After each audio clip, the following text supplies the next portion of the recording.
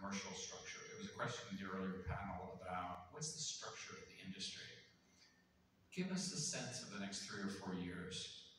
You're on the board of Microsoft, so presumably there'll be a winner, or at least you'll say that. I'm a major shareholder of Google, so we'll have to acknowledge that. What are some other examples of winners? What does the structure look like? Is this a market that will consolidate quickly? Is this a market that will not consolidate quickly?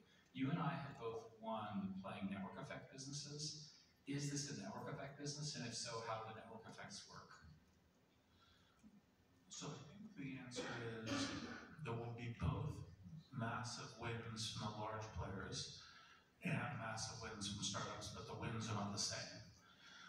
So in the massive wins between the large players, which includes Google and Microsoft, I think includes OpenAI as part of what's going on itself and also with Microsoft, and I think has a number of other potential startups.